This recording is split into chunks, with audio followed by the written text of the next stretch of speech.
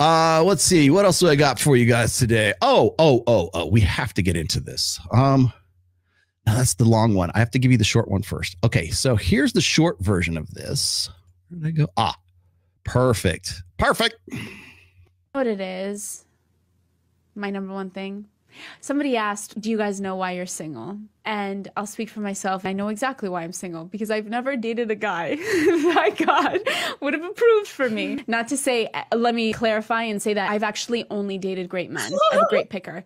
I've only dated really wonderful guys, good people to their core, obviously not perfect and clearly not for me. Then why are you not married? Because we would be together if that was the case, but like good people. But never somebody who's further along in their faith than I am. You want to talk about a session? You want to talk about cope? There is no greater cope than the tradcon girl who's still waiting for that dude ordained by the heavens above to, shine down and arrive on the doorstep, man. And by the way, her story is very common. I remember listening and reading about almost identical stories in the Dalrock days back in like 2013, 2014. Yeah. And I know without a shadow of a doubt that the person God has for me is like so far along in their faith than I am. Now. And I have such a desire, like a yearning to be led spiritually. This is like you can't argue against it. I hate that it's like you can't argue against. It's like unassailable, right? Because if I tell you right now that this chick is using God as her cope, she's using God to like reinforce her ego. Oh, I don't understand why guys don't want to be, but it's like Lolo Jones. You guys remember the Lolo Jones story? Lolo Jones, was it Olympic track Lolo Jones? I think she also did like bobsledding too. Was dedicated her life to the Lord. I'm not saying, hey, if that's your conviction. And you know what? I'll tell you this. She is convicted because she supposedly still is a virgin, and to the point now where she's almost, I think she was 39 years old, just about to be 40, puts out these tearful TikTok videos of her having to go and freeze her eggs because the Lord still hasn't brought her the man that she's supposed to be with. I point that out and I am the devil, right? I am, yes. But if I point out in nuts and bolts and no uncertain terms, the reason why you're single is because of your cope, because of your ego protection and your ego investments in all of this. And you get to be, there was, I don't know, I think it was Beth Moore, it was somebody else back in the day.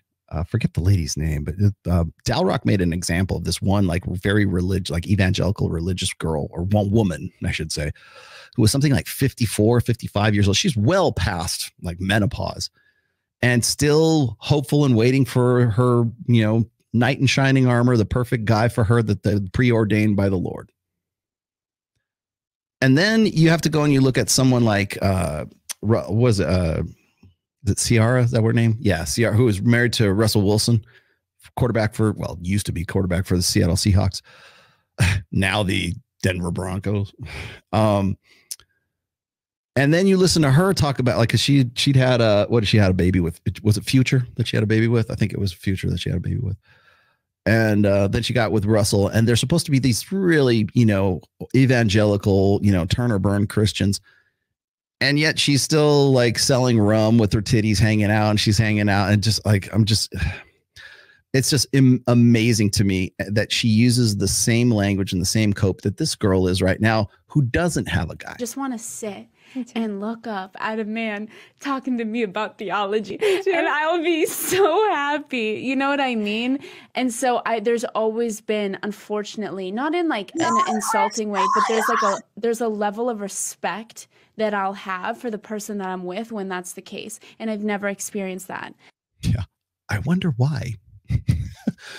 Could it be that it's not that you can't find that dude? I'm sure there's, by the way, why is it that every time a woman talks about like, oh, why are you single? Well, let me tell you, blah, blah, blah, blah, blah. When you ask women about that, or you ask them anything like red pill, just off, like they might not have any like clue what the red pill is. But if it's like Garrett Gaines or John from It's Complicated, we'll go ask these uninitiated people about it.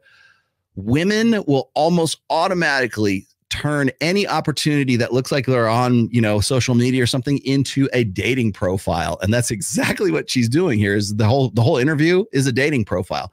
Why are you single? Well, I got to find the guy who's going to turn me on by quoting scripture and theology. And I just haven't met that guy yet. And I'm just, I know that I'm just going to look up to him and he's going to talk about theology and I'm just going to get wet in the panties. No, you're not. Because that's not what turns you on. You know what turns you on? Guys that look like Jack Reacher. I want a guy who looks just like Alan Richardson, who quotes the Bible. And he probably would because he's very religious, right? But that's what she's holding up. I would love to put those two together. I wish I could. She's a good looking girl. Why not? Alan. Why not get with that girl?